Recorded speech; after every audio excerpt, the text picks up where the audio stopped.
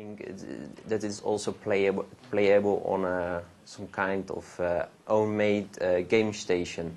So you could use a real console like a stair and panels to play this game as well. They're working on that right now. Okay, I will just show you a little bit of the racing game, how it looks like, and a little bit of the physics. I just choose one. I like the black one.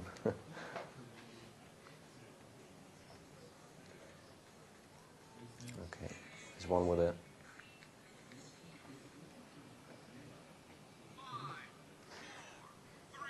It looks pretty cool. I mean, in most of the games you will see right now is, I put my music off, is that they use, homemade textures. Sometimes people try to make a game look real like the games today, Need for Speed, Grand Theft Auto, or some other games. But of course, the Blender game engine is not good enough to show all that eye candy. So what this guy tries is to make the game not only look good, but also work very well and everything. Now, in this game, they also used the physics engine. You can, I'm not sure if you can see it here. Just when I will just take a slope or something. Okay, one of the parts you have here is this wasn't doable before. Oh. Sometimes the controls are not that great, but okay, it will do.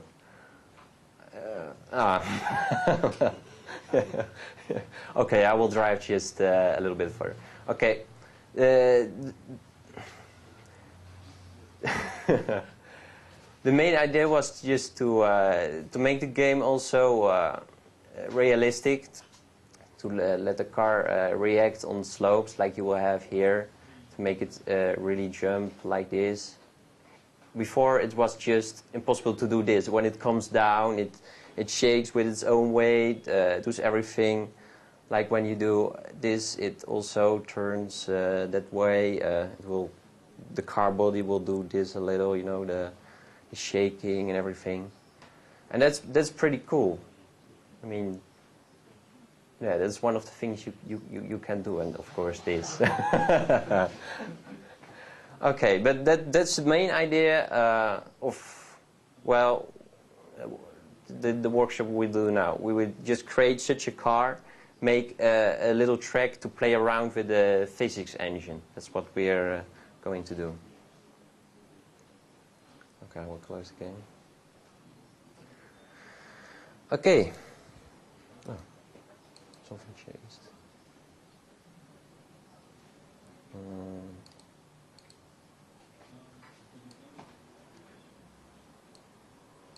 Let's do this.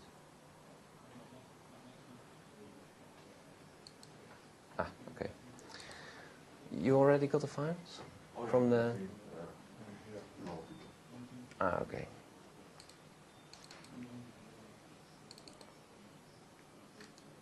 I made a little start of documentation. I want to begin on this subject.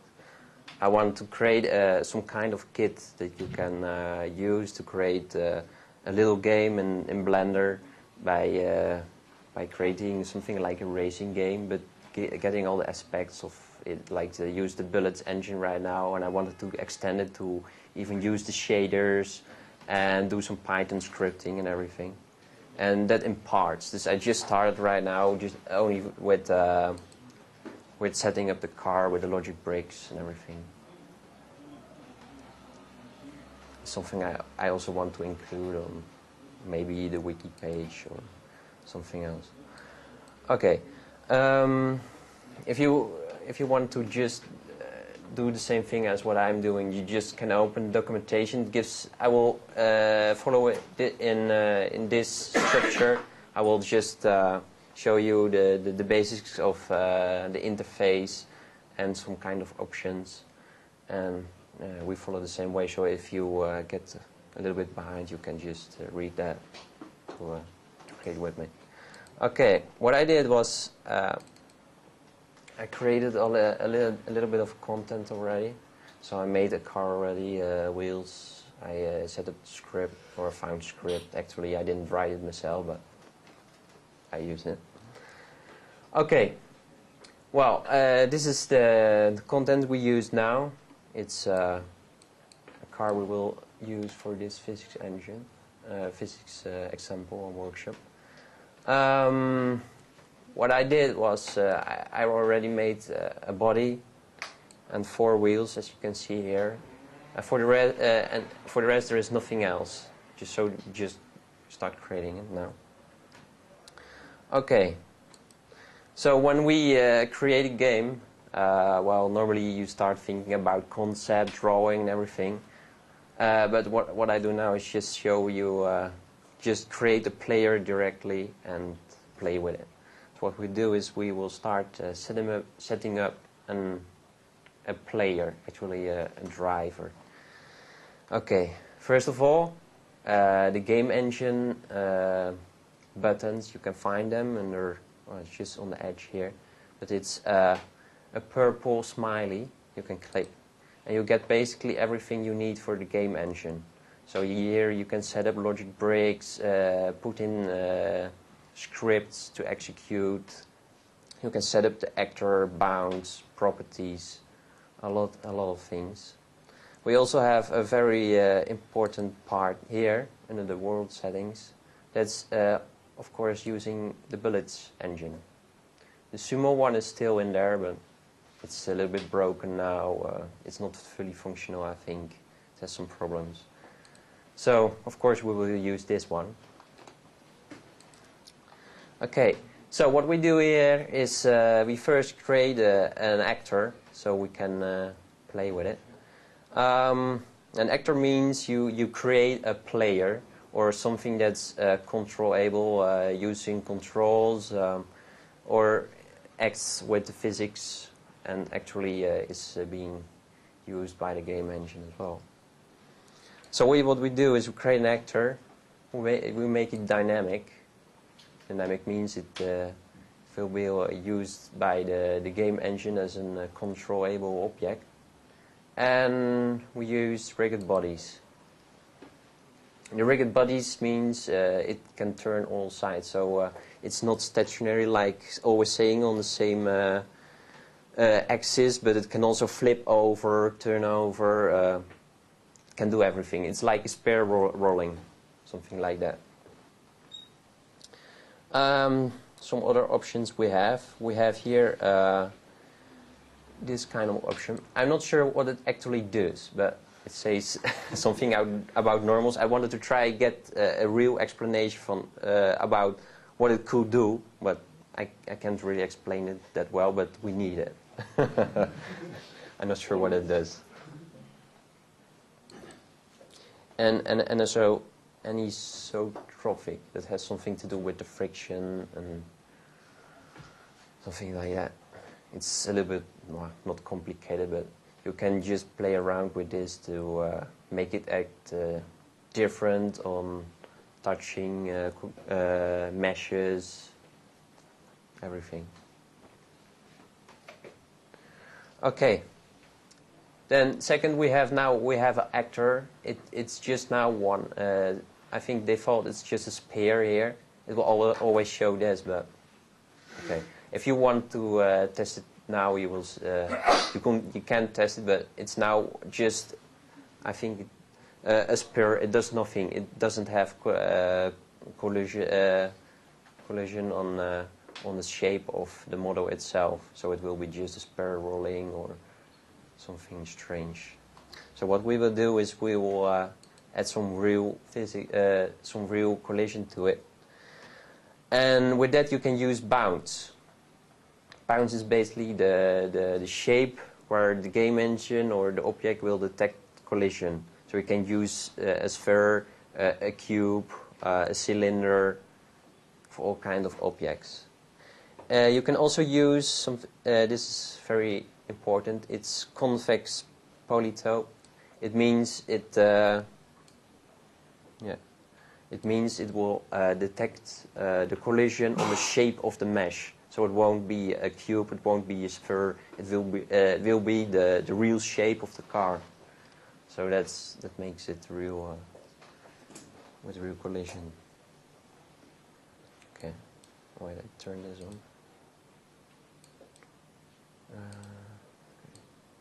Can use it.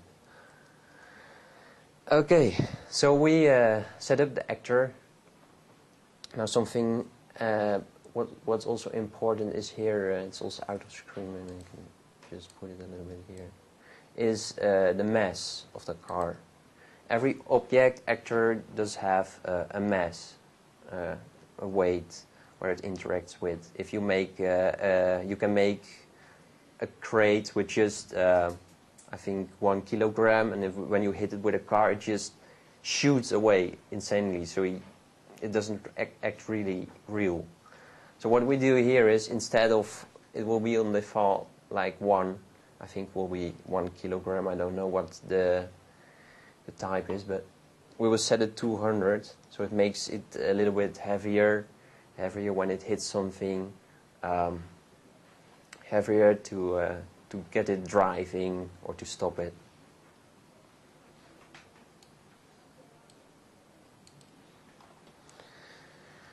Okay. So that's basically the part about the buttons and the car setup.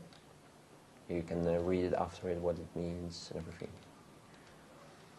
Now we come to the important part. Erwin, I think it was Erwin, who created the bullet engine. He also made it possible to use, first of all, it was his main goal to use, I think, cars and everything. To drive or to steer, not really characters yet. He's working on that. But he created some functions in Python to call something like parenting, dynamic linking or something during using Python to create racing games or games that were controllable by not characters but something else. Okay, so he created also a script for it, a script that takes care of the wheels, because the wheels, we don't set up the actor for the wheels. The wheels will just will be under the car, collision the ground, and the car will just drop on it and stand on the wheels. Instead of being parented or static wheels, it will be real on a real wheel. Okay, so what we do is I included the script. You can see it if you have the one will put it on their laptop. It's the vehicle script. We can load that in using the text editor. You can open a new one and you just browse and you will see it here. And open the file. It's a vehicle one, vehicle.py. I will explain that script later when we can just tweak the settings of the wheels, because in this script you can control the wheels to be further away from the car on this side, or just being more on the bottom of the car. I mean, that the car is more on its wheels, on top of the wheels. You can just control it through this script. Okay, to make this script real working in the game engine, we have to, well, normally you can use here Alt-P to execute scripts, but it doesn't work in the game engine. So what you do here is we have to set up logic bricks. So we're really going to use this part. The sensors, controllers, and actuators. So first what we do is we make a sensor that will always execute, always. And we make a controller which we put on Python. This controller will now being able to execute Python scripts and being able to execute this. But before it will be able, we have to type in the name. name of it. You can press Control C and V on. Is it working? When you go over the TX input over by the text editor and press Control Z, where the file is located. Here. File. Now, where the file is TX double point vehicle file. Press Control Z for copy and go over there to script. Oh, yeah. And then you can there, mustn't select it, just go over, just press Control Z and then you can press Control V to paste the name into, so you mustn't type. So, Control V. most times. Yeah, most times. Yeah, it's not the official build, this one. It's just, I made my own one. I mean, I compiled it myself, so maybe it doesn't work well. One of the things you have to be sure about is the name of the file. If the name of the file is different, like say car.py, you put in vehicle.py, it doesn't work. Oh, now it works. It updates when you leave the box. Oh well. Okay. So now to make this script working, we just connect it. And now basically it will work. But if we test it, it doesn't work because it misses a lot of things we have to add. Okay, so that's the part about connecting a script.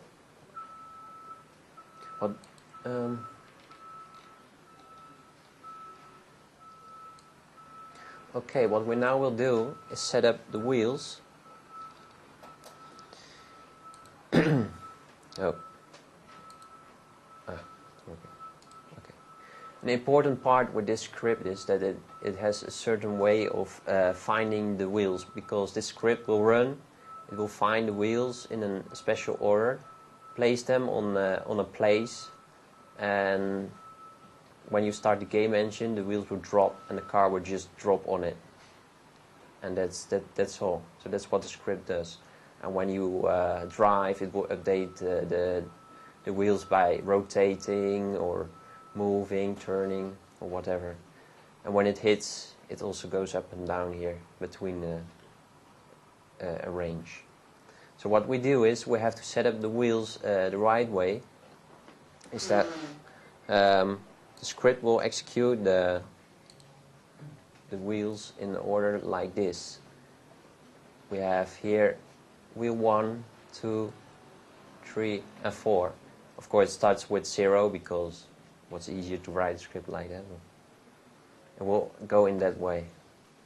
So what we do is we have to make sure we do the same. So now it doesn't matter, but it matters when we add the actuators with their names, because it's trying to find their names of the logic bricks. So what we do now is we start with the wheels, and we add an actuator here, and we change to a visibility actuator. It just means that this wheel will always be visible. It's just an actuator that will be used to get the script running.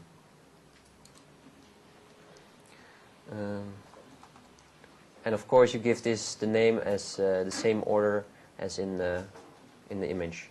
So you type in wheel 0,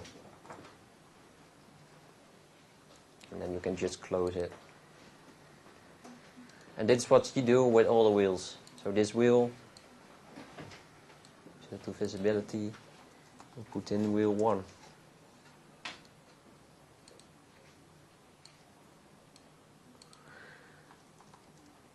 Wheel 2.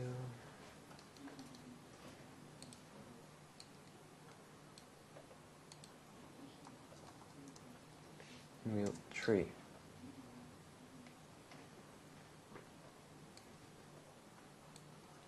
Okay.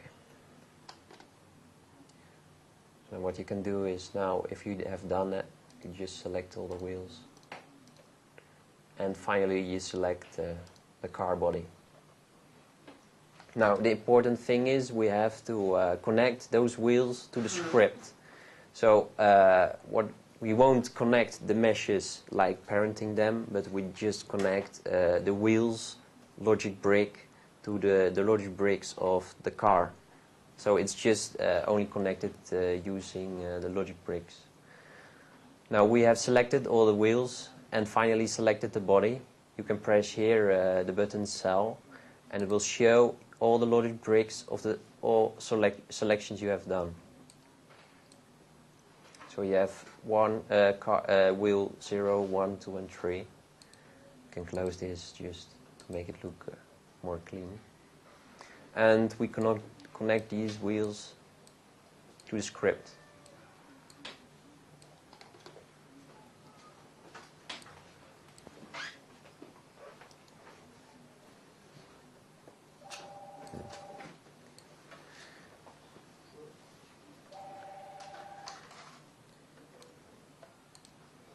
Here's a line that says, I won't explain the complete script, but just show you where it calls. You will see here it will make a variable to find an actuator named wheel 3.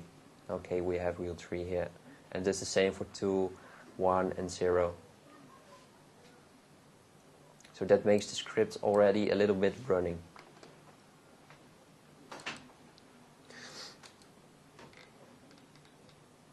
Now, to make the script real running, we need some properties to set up just to execute the script, because when you execute it now, it will give all kind of errors. It can find this variable, it can find this.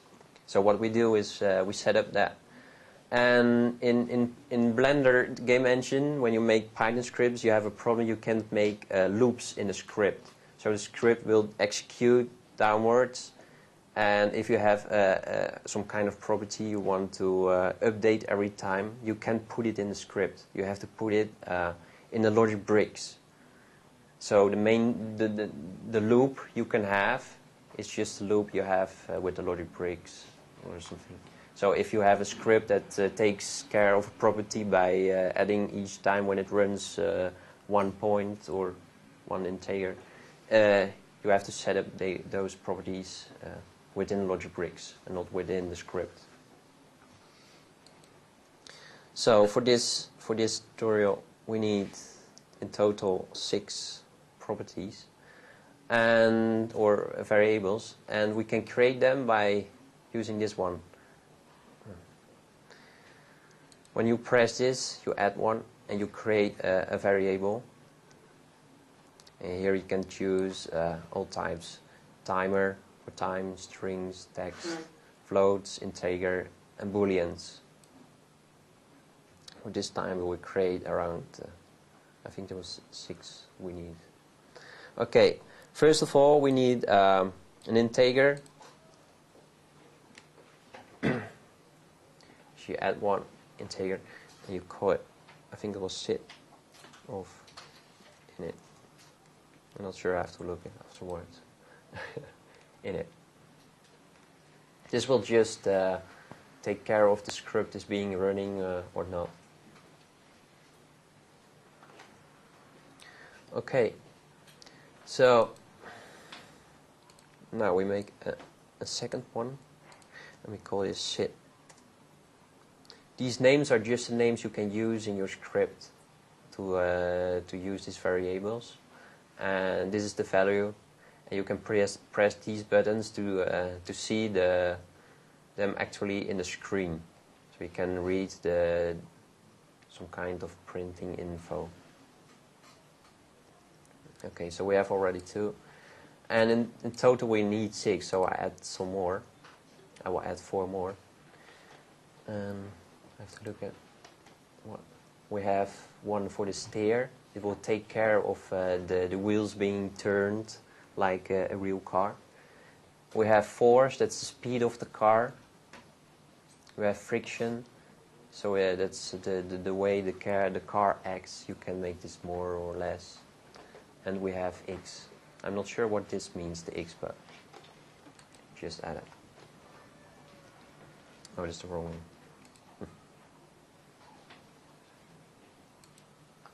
Okay, so we need one for the steer, one for the force, both floats, because we need some really small numbers for that. We need one for friction. And one for the X. I'm not sure if I do it right. All floats. Okay, so that's all you have to do to make this script running. So now when we run the script, it will basically give no errors, if I'm right. So we can just test it right now. See if it works.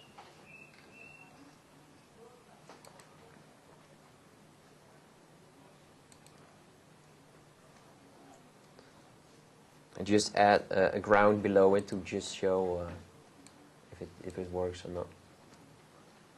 When you just put your mouse in the window, press P, you can start the game engine and you can see what it does.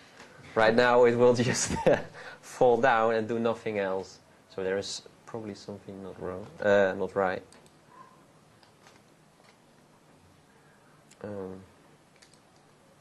Just make sure what. Should the wheels be actors too? Should the wheels be actors too? No. You just can keep them as a mesh. It sounds strange, but the script takes care of it. Normally. Yeah. Normally it does. Yes.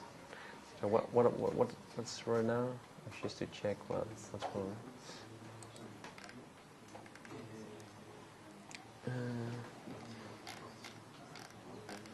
Normally it goes. I tried it a lot of times at home and it works, but now during this it doesn't work. So I'm now checking what's wrong with it. Seems to be. Maybe problem that has. Yeah, it's an old version of Blender. I just accidentally found a wrong one, so I saved this.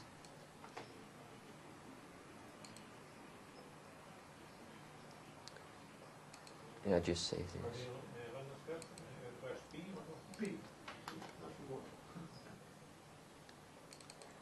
So I was not running the right one.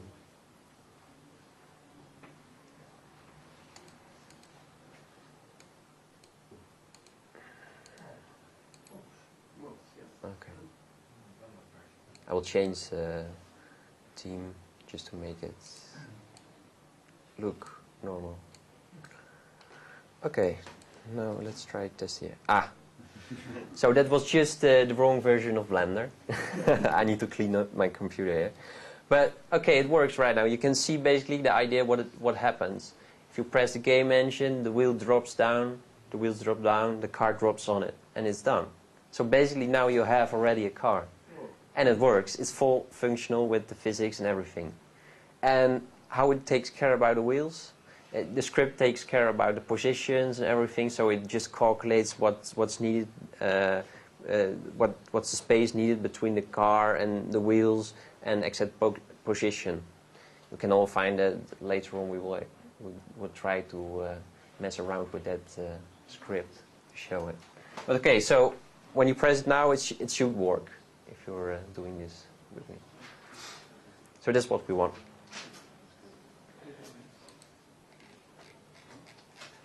Okay. Now there is something else I already did that I can show you. This card is now the collision shape, and as we see, when you press this mode, you see that the wheels are inside this shape.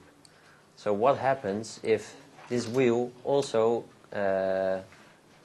detects collision? It will just fly away. So something I already did, but it's really important to know, is just turn off collision here. So you can do that by going into texture mode. You have here a button. Normally it's on. Here. You have here a button that's normally on, and you have to turn it off. And then you press this button, copy draw mode, to enable it. I can show you what happens if I don't. And it will just go crazy. See, the wheel disappears. It just shoots away with enormous speed. You don't see it. So So that's a problem, and then after a lot of trouble comes. But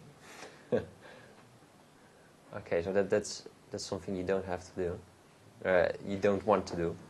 So always make sure if a mesh is intersecting the shape of an editor mesh while it's an actor, you have to make sure the collision is turned off. This is also important when you make something like an FPS shooter on a character that's surrounded by a shape that detects collision. Make sure the shape is not doing collision as well, so it will go crazy. I have to start this again. So that's how crazy it can get.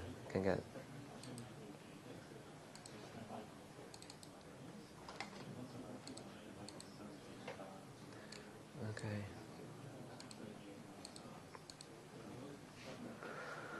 I will change this back again. Where is it? Yeah. Okay. So what we do now is it's now just an uncontrollable object. So we will now add controls to make it move forwards and backwards. So what we do is we create something here, make a sensor, a new one, and we change it to a keyboard sensor. Keyboard it means that it just catches the advanced system of your keyboard. You can also choose a mouse here or whatever. Okay, we just choose keyboard, and here you can just press a key you want to use. So in this case I use the Wii key, or you can just use up arrow.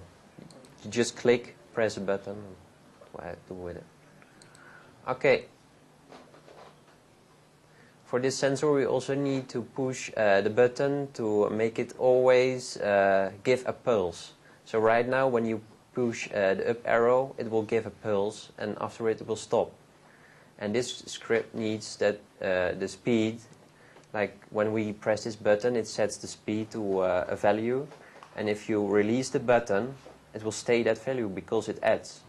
So what we now have to do is we keep saying okay when you second control we make, so that when you release the button it will reset the property of the speed back to 0 and stop moving the car. So it will just continue with its speed and then slow down everything. So we turn on pulse mode, and in this case this will be our I just changed back to Wii, our key to reset our speed back to 0. Okay, I give this one a name, TF2, and I connect it to a controller. Controllers are just objects that are used to connect sensors with logic bricks, like I do here, or connect them with a script. Okay, what we do now is we create an actuator here, and we use a property one. So what we do is, actually you can, with this actuator you can set properties to this. So like if I have steer here and I press the button Wii, the Wii button, W button, if I say it right, it can assign maybe 10 or 100 or something. So we do make it assign. Property will be 1000. Sounds a lot, but oh no, force. The property will be force. So in this case we use the Wii key, or our plan is to use that key to move the car forwards. So we use the force, and when we press that key we will set it to 1000, and then we can connect it.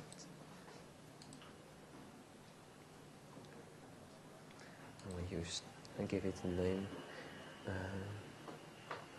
Well, that's better. Okay. Now we make a second one. Again, the Wii key, W key. Put on also the pulse mode, and in this one we don't put on invert, because this one normally a sensor activates when you press the button, and when you press this button invert, it will always be executed, even when you don't press.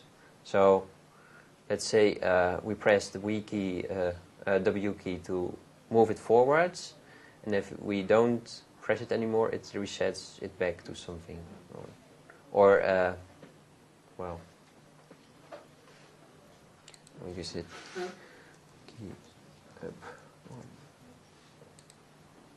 I can close this one as well. And again, we add a property. Assign property force, and this. We connect it. I have to check if I'm doing it all right. Yeah. Okay. So we can, right now, we could test it. Oh, wait, first I do this. It's turned off, okay. To make sure that it doesn't crash again. Okay.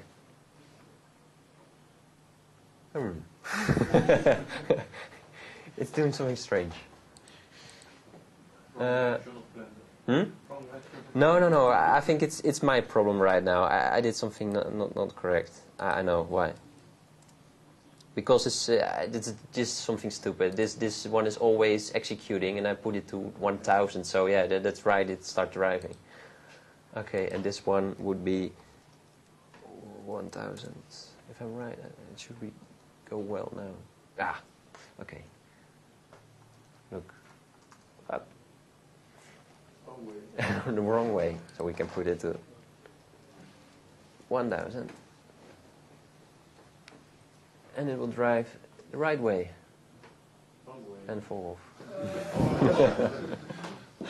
So well, now it's controllable, but not completely. It just drives forwards. So what we do now is we select the car again. Add some more. The S key. I use the gamers the gamers way of controlling it.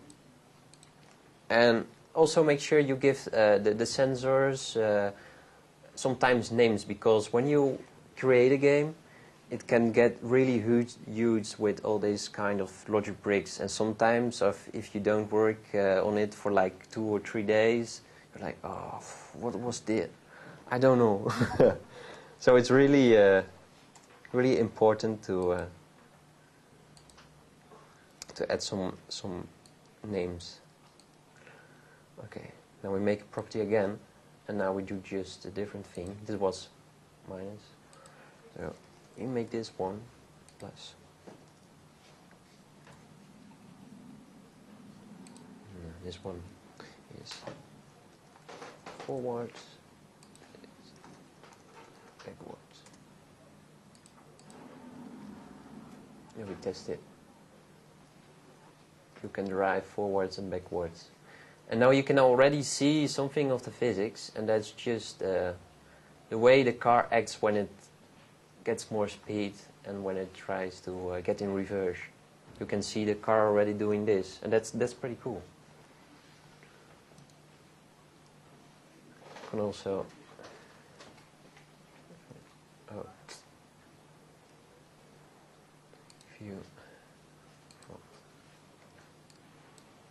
if we do this. See? Drops just perfect. So it's when you have a landscape with a lot of hills, slopes, everything. It's right now. It will be okay. Okay, so that's for the forwards and backwards. So the rest will be pretty easy as well. If you think about to make it turn, just add something to steering. But before we're going to do that, we have also something we want. That's when you steer and you stop, the wheels turn back. You do it again, the wheels turn just back in normal position. And when they do that, they also make the shape of turning. So when you do steer a lot, does a lot of, turn, and when you start to release it, it just starts to go straight again. So, what we do first is, wait, I don't know. So this is basically this part for the ones who's following it. Yeah, it can be very busy here. Here, it's just a preview of what we're going to do next. Okay, so what we do now is we just add the steering the same way, just making some controls. Keyboard for A for right.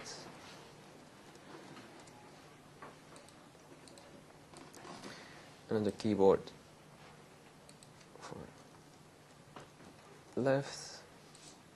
No, this one. I'm doing wrong. And also press the pulse mode, very important. Add two controllers. And also we need to use the property here for steering. So we'll change that. And in this case we use steer.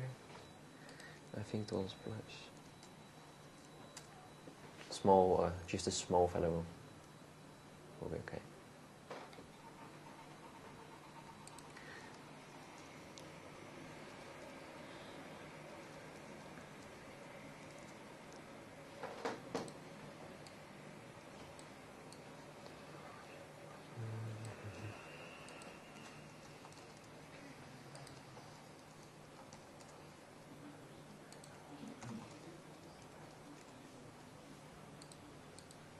Okay, so we can try now what happens if we use the keys. You see that I can zoom in a little bit. It will now just turn the car straight in one direction, but it doesn't do anything else than just turn. So what we want is when we press a key to go right, it just, when you release the key, it turns back the wheels in normal position. So it looks more right. Okay. So go to the next part. Okay, this part is a little bit heavy because we need to set up a lot of logic bricks to control these kind of things. So what we do now is the wheels are in a certain position, and when you release the button, it will just, when it detects when you do that, it will just add something to the steer again to put it back in position, so until it's normal, and the same way to the right steering and everything.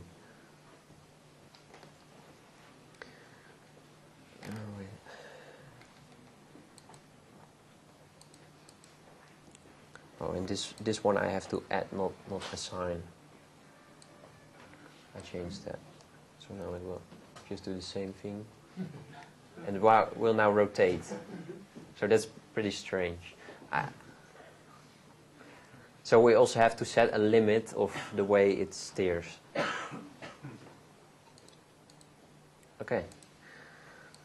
So what we do is, first we make a limit for the steering. So what we do is we make this also pulse mode.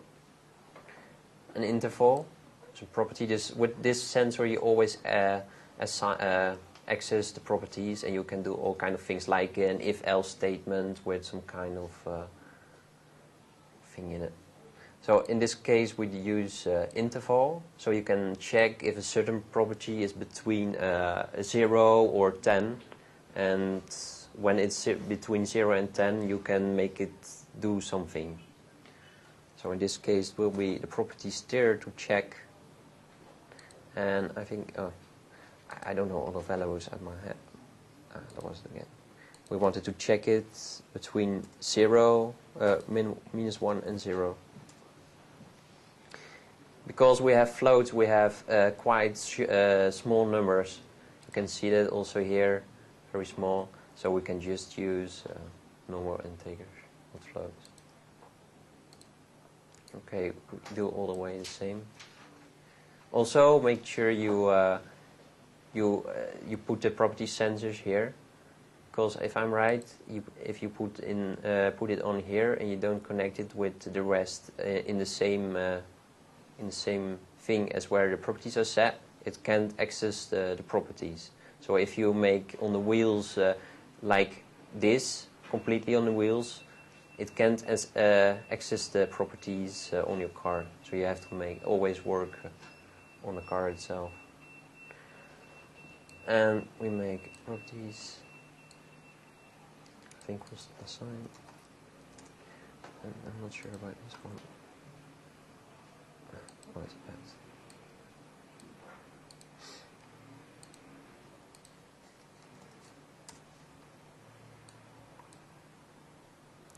Okay, let's get a better view of this.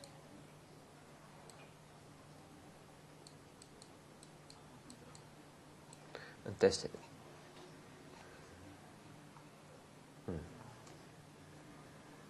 No, I'm not really done with setting it up. Trying to check it.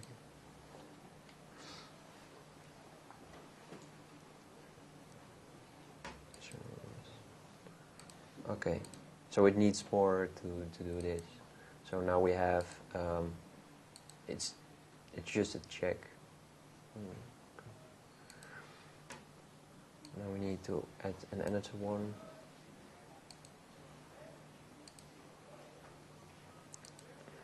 Steer between.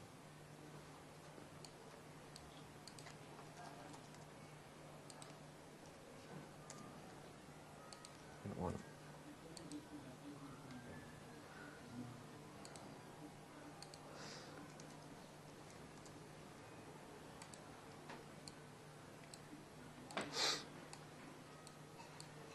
And again a property add steer and 8.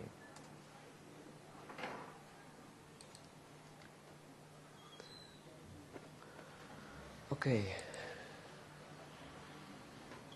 Let's see what the effect is now. It's still not working.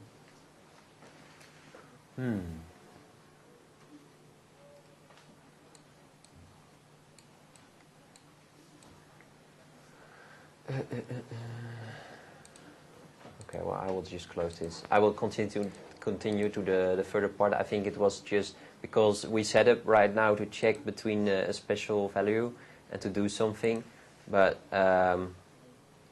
it checks now, but I think it doesn't do anything else. So we just have to create another group of logics to do actually change back the wheels to the position as they should be when you don't steer. So we make again a property sensor with this one. I'm not sure what this one will be interval.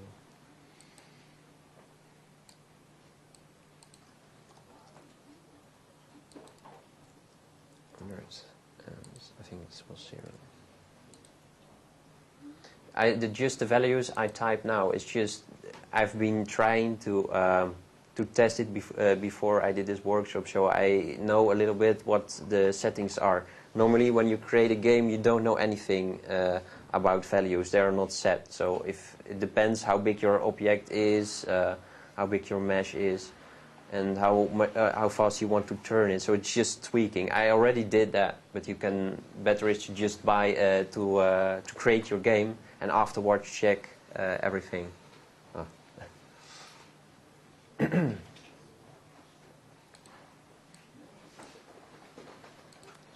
for this property, this time we assign. And I'm not sure what it's will be. I'll make it one here.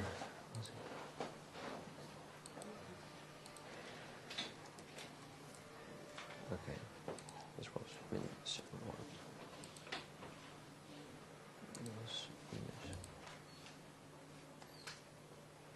Okay, if I'm right, it will be working right now.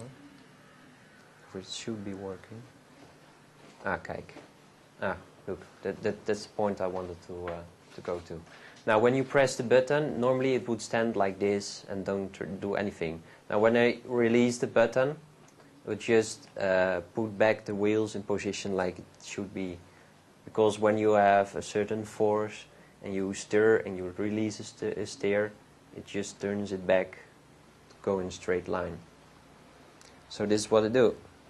So the first properties just check if there is some value, and this one will just, when it's in some kind of range, it will just add every second this value and turn back the car wheels.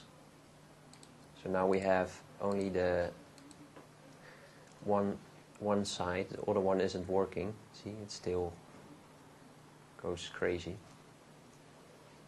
What we do is make again the other side. Cool. Steer. And this value is just to the other side.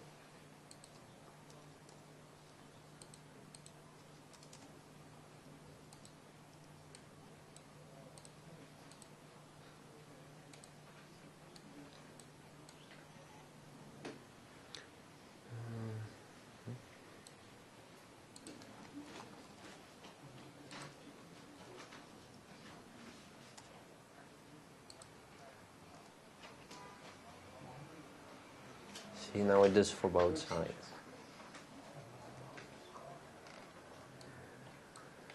Okay, so we can test our car a little bit more. Now, this script takes also care with just the force only. So when the wheel is turned, it just checks, the wheel is this value turned.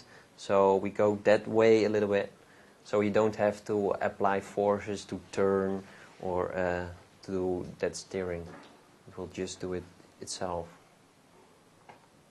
See, when you just stir, it just turns around. Okay, if you push it too much, it will just, I think it will shake a little, but okay, will be fixed later. No, it's not. Sometimes it doesn't work. Okay, so it works for this part. So now basically we have set up the car completely to do well all the physics. So now we can just go crazy with physics, putting some crates in it and everything, make a track, or do something else. When you have done this, I will just show you to create some track and everything. But I did not cover to put something like to get the speed displayed in something. But basically, you can just make yourself totally crazy, going crazy with this. You can just add speed, everything. Yeah, just like in the other game. Okay, so what we'll do now is I will just save first before it crashes or something. And I made some models before, example. No, it's not doing okay. Again, the wrong blender.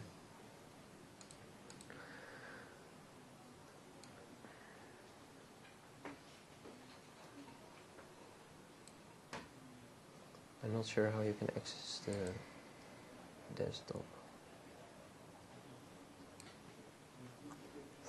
This is something I don't like about Windows. Okay.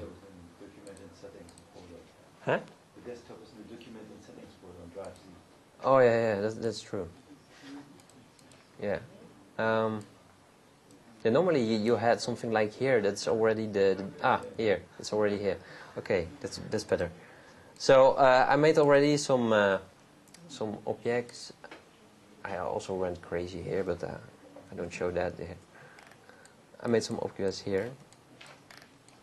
Now, what you can do with the game engine is also you can just separate a file, make objects in there, But you can't load those objects dynamically. You can do that just by appending, but not during the time the game engine runs. So what I do normally is I create a library of objects, so I can append them. In this case, I didn't give them a good name, so this will be create. I've made just an object. I will offer safety here, otherwise it won't work. Append. Example equals object. And we have here, the crate.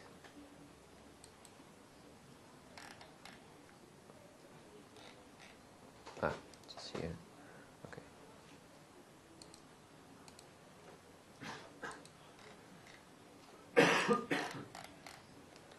You can just put it to another layer, because it was also in a layer 3 there. Okay, so now we have here the crate. You can also do the same to make this detect collision with the car. Normally it does, but it doesn't do anything else than just the car drives against it, and that's it. But I want to make something that's interactable. So when you drive against it, it will just roll or turn or whatever. So what you do is you make an actor of that as well. So I already did a part, so I will skip it. So you make an actor dynamic for make it interact. Rigid bodies to make it turn all sides. And this is also important, no sleeping. It means when you have an object and it drops in the game engine, just drop on the ground, it will start just after a few seconds, it starts stopping detect the physics, just to make it steady and to make your game also, or the performance is better then. So I turn this off right now because it could be that when I drive against it and it rolls all the good way as you want it, it will just stop after a few seconds and you get really strange results. So what I do here is front view. Also, an important thing is that when you use such objects, I never put them directly on the ground, because when you do that, strange things can happen, like they do this, you know. they just jump in the air, or just fall through the ground. So the best thing is just to put them a little bit above. So when you do it, it drops perfect. And that's the physics. Okay. Something important here, what I forgot to tell you, is the bound as well. In this case, we use the box, but when I use sphere, it gives strange things. You will see it will just act like a sphere, because when a sphere drops like this, it won't roll. So when you make the box, and turn it a little bit, okay, it will fall like a box. Okay, so what we do is we go crazy with this. We add a nice big wall. See in the middle.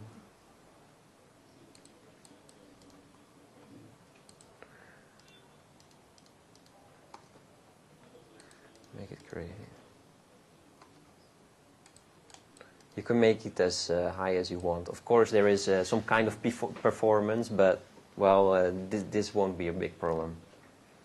Okay, then I will select all these things.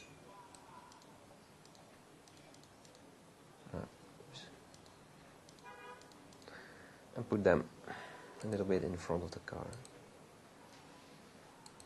I hope it will be fine. Put it a little bit lower. So when it drops, perfect. One big ball. Now, I'll set up the camera a little. Or that's something. Now I just changed the position I want to look at it. But if you want to view it from the camera view, You just can change it here. The camera, you will see it. It's something like this. I will change the view a little.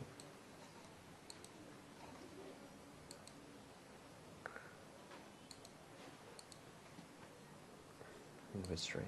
Okay.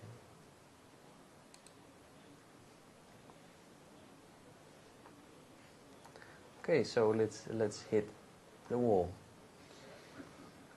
So that's something that's what the bullet physics engine does. Before it was just impossible to do this. It was possible, but the wall just collapsed, went crazy because it was detecting too much collision. And now with the bullet physics engine, Erwin did a great job doing this kind of physics. Also, if you want to do something like rendering and modeling and stuff, you can also start a game engine, and with some kind of setup you can record the physics and turn them in real animation. So if you want in an animation a car driving against a wall like boxes, you could probably make that into the game engine. It will run really slow because it will be a high polygon mesh. But when it's finished, you could record it to an animation. That's really useful. So now you can just drive against it, and that's it. Okay, it's quite nice. You also see that it detects the car only. So when I drive here, the nose of the car is through it. Now the window starts. We'll push the rest.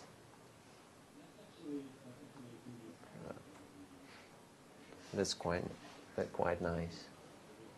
You can do a lot of crazy things. You can make a game like where you build a big tower of objects and you push them or get them out of it. Just a question, is there a way to control how fast these boxes fall or so?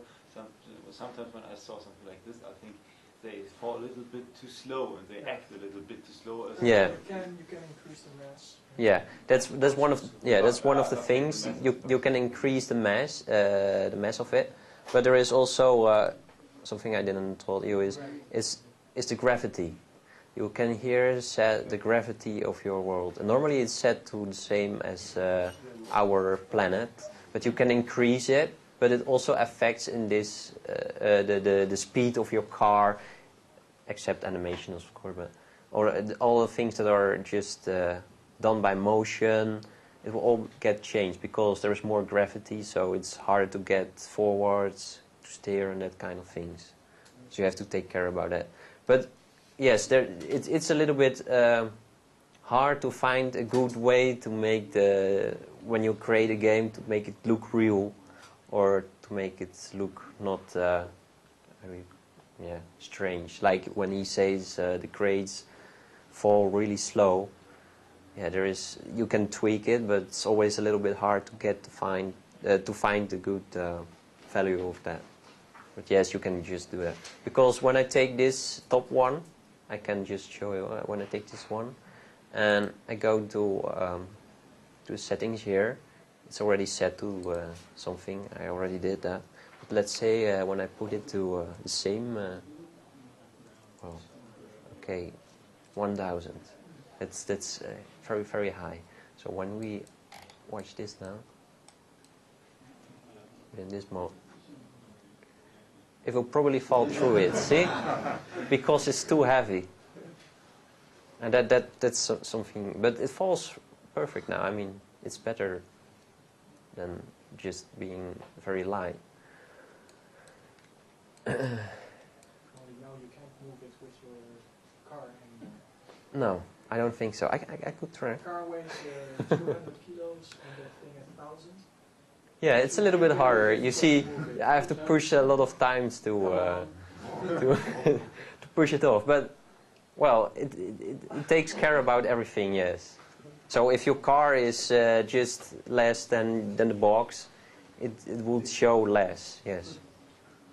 So that's very good with this new feature, the physics engine. Okay. Now, what I do now is I make a little bit of an environment, or I already created one. I think I use these objects like I did before.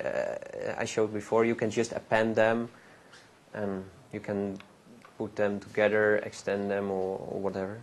You can create your own track, like I did here. I made a looping, or a loop, or how you call it. This is a little bit hard if you want something to do like with this. It also you have to take care about the quality of the mesh, because in the game engine nothing will be smooth. So every phase or each line that's a hard line.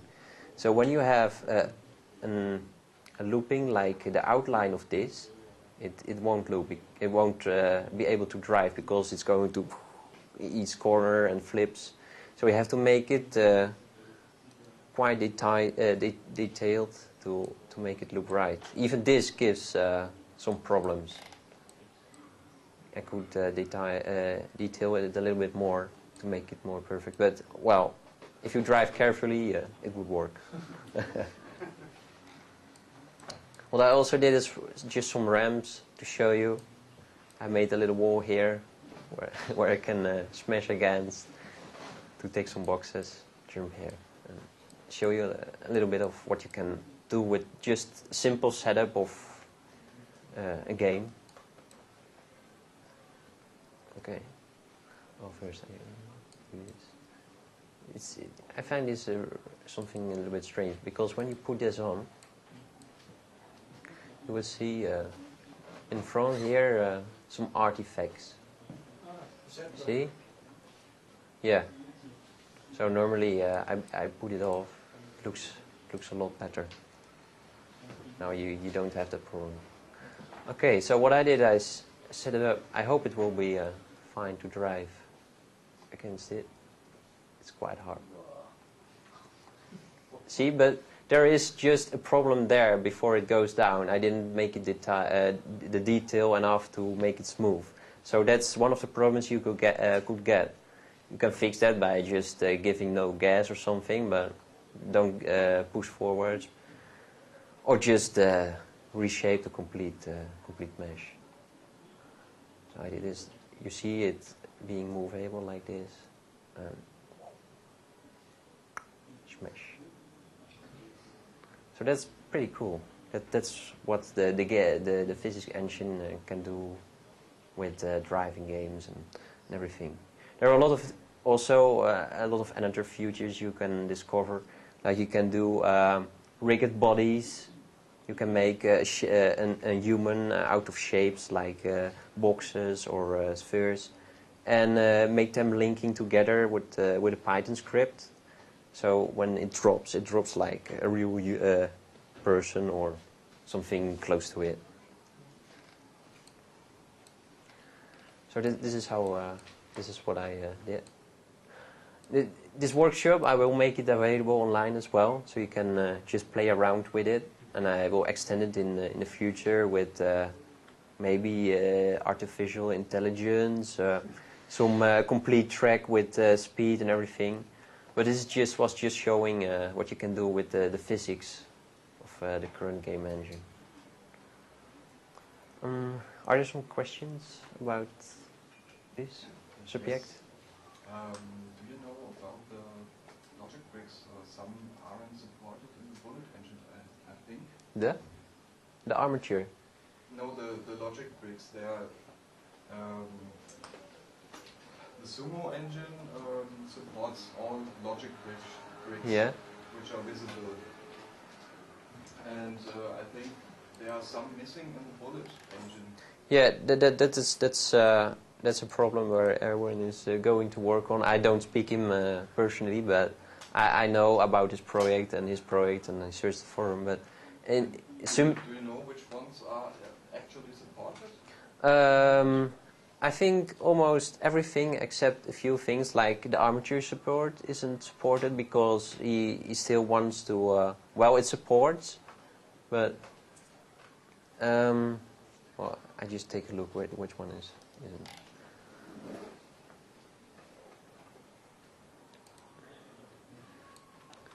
Yeah, there are a lot of things like currently the game engine was before it was quite full with problems, bugs and everything, And now with the new physics engine, there's indeed a few things that don't work very well. But sometimes it's just to find a workaround. Like when you have, you can use actions to use armatures.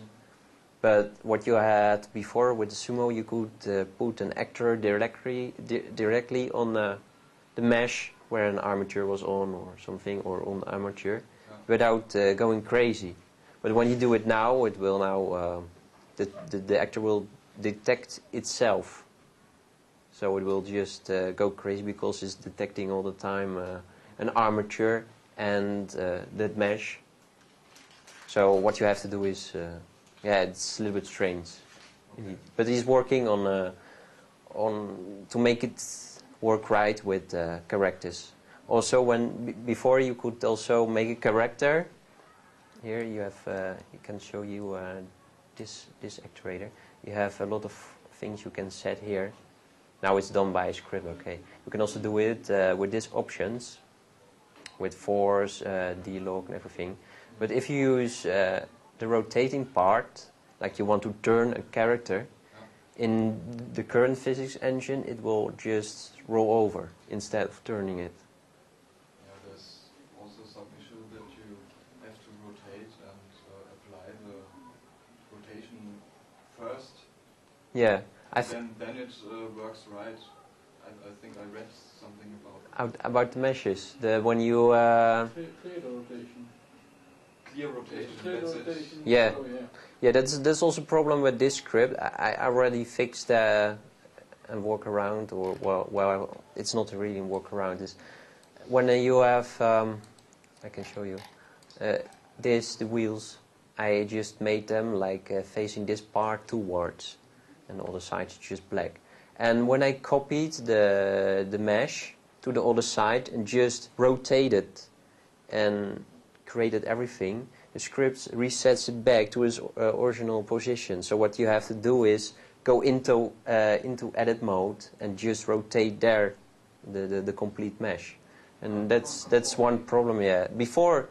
I think before it was not a real problem, but Maybe with sumo. You can apply really. rotational scale while editing. Then In object mode, well, you have I don't remember the shortcut, but I think it's Control A. Yes, Control A to apply scale and rotation to the duplicated object. So it resets the axis. Yeah. So you don't have to go back to edit mode. Yeah. Yeah, but that's one problem, because when you create a character, you want to work on a very nice scale, not too big, not too small, to model. And if you apply to a game engine, like let's say that this cube is one of our characters, and I change it like this or something, and I will add physics to it. Box. I think it, and the shape. It's the shape of the thing. Oh. Well, sometimes it will. You have to do that outside edit mode. Then it's going to pop back. Oh yeah. That was it. Yeah, I was trying to archive it. I think it was.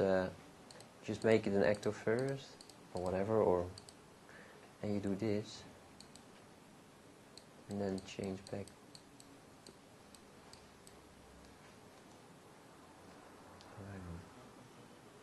Okay, now it's doing right, but it could be that when you scale your character and you make the bound exactly around or inside the mesh, it could be that it still detects the old shape before you scaled it, and that could be a problem. So then you have to go into edit mode, change back the scale, and go outside and then scale it. Then it works. And do you know is Erwin here? Erwin? Erwin? I don't think so. No. No. No. Okay. I'm not sure. Maybe Tom knows, but. Yeah. Okay. So that's one thing you have to take care about as well. Someone else got a question? Or something you could do, or? Is it correct as read that multi-texturing can now use in the game engine? Multi-texturing, no. Yes. Oh, about the Without- graphics. Yes. Yeah. So, without using shaders, just using normal multi-texturing. Yeah, you can also, there are, yeah. Because we made a project first with the old engine that was a visualization of an architecture study, and we have big problems using radiosity and different textures and so on, and we just take some shapes like shadows should moving over the ground. Yeah. We use just faces they are near behind the ground, and so we can move shadows with opening doors or something like this. And this was a very missing thing, so doing multi-texturing. So. Yeah, there is a future to use multi-texturing, but I think it was using a script as well through, No, there's or a not. function, use Blender materials. Yeah, you could also. I think it was just two options. I'm not sure, but something like that. But it is possible. But I'm not sure if you can animate it as well. Yeah, that's the thing I'm missing much is animating textures in Blender or in rendering or in the game engine. There's no way to just using a texture and animate it without moving the mesh or modify the mesh, just moving the texture, rotating it or scaling it, something like this.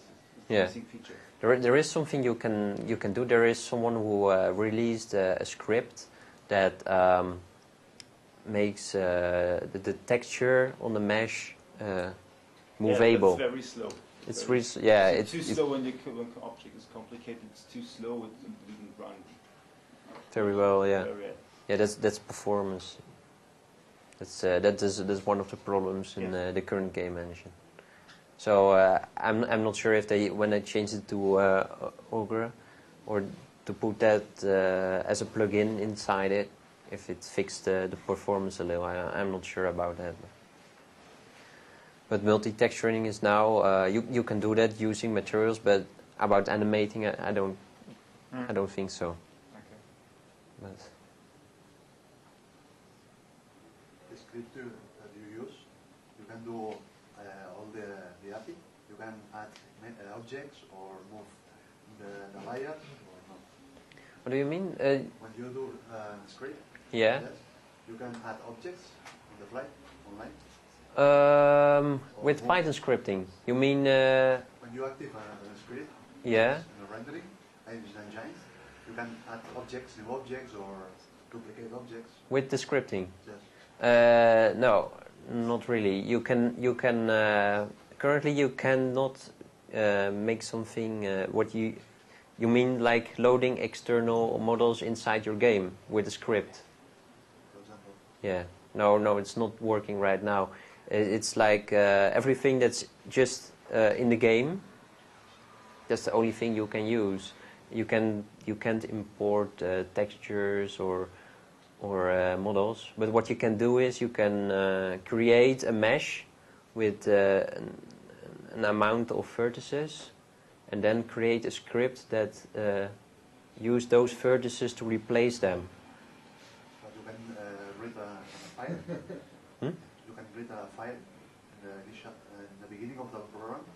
You can read a file with the new position of the objects or something similar. So that when you start the engine, that everything is on its place, something like that. Yes, you can make. What I did now is I made the script running always, and you can also say when you start the game that it just runs once. So instead of always, you could put a property in there that says, okay, when I run this, I change the property to maybe 1, and that keeps always in mind that the script is already run. So it's only one time that it runs. Or you can just also use always sensor, and the pulse mode is always on. You can just turn it off and connect the script to it, and it will only execute one time.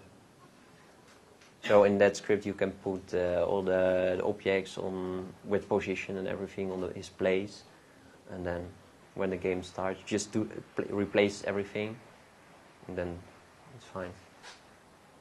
How's the game exported out of Blender? To get How do you get it out of Blender for someone to use it that doesn't have Blender? Okay. When you create a game, you can save it as runtime files. So you can just make it executable. You can do that on Windows, on Macintosh, on Linux. I think there was just a little bit problem on Macintosh or something. But when you create a game, like I did with a car, I can just load it here. You can, first of all, you have the render options. You can set some values here, like the screen size or frame rate and everything, even the bits. You can also control that with flags. So when you make a batch file, you can start it using those options as well. So you can just type in arguments, and when you start it, it just loads the game with those settings.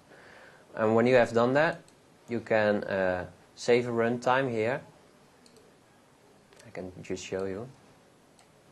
And I put it here, and I say it's car. And it saves a runtime. That's basically the way it works. But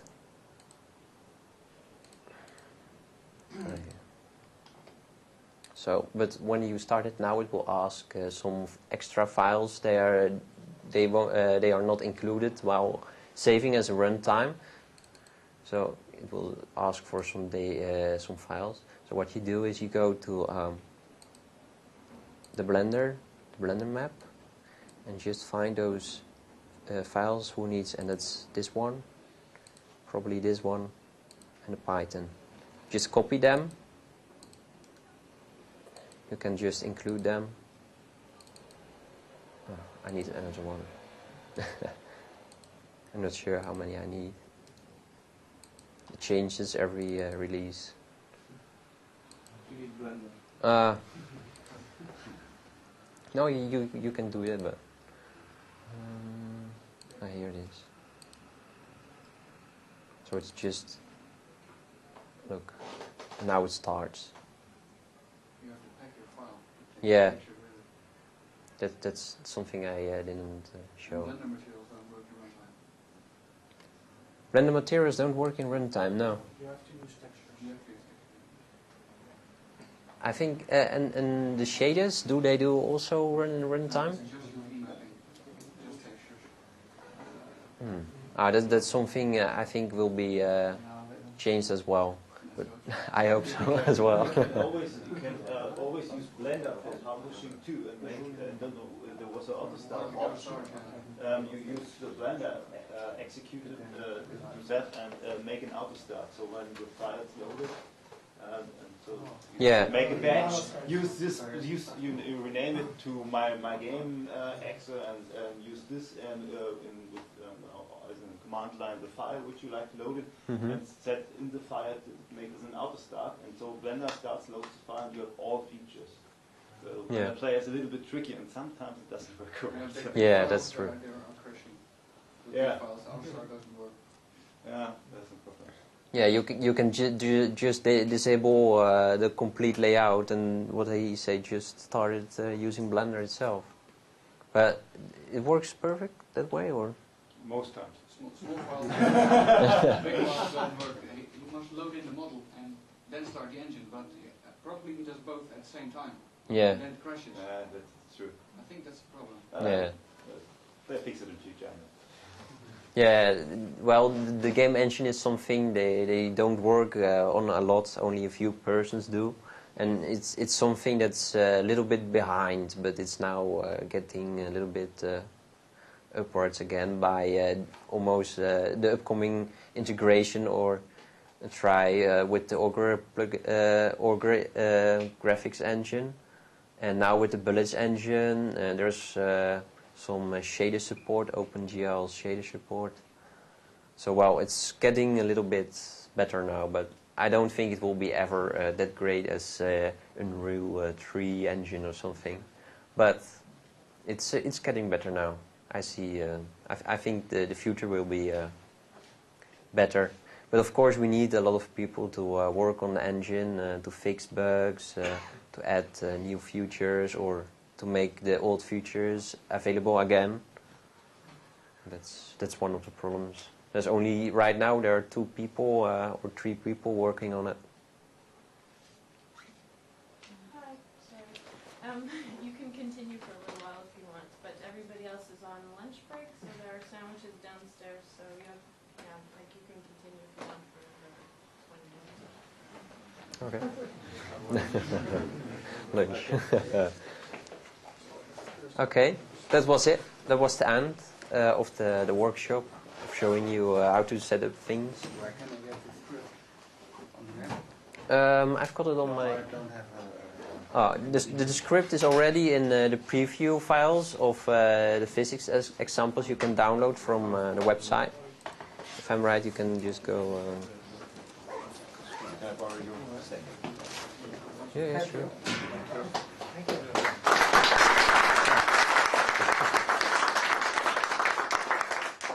Thank you very much for being here. Okay, can you go to download Blender? And everyone looks here, but here on the lowest part you can get, I think it was here. Here.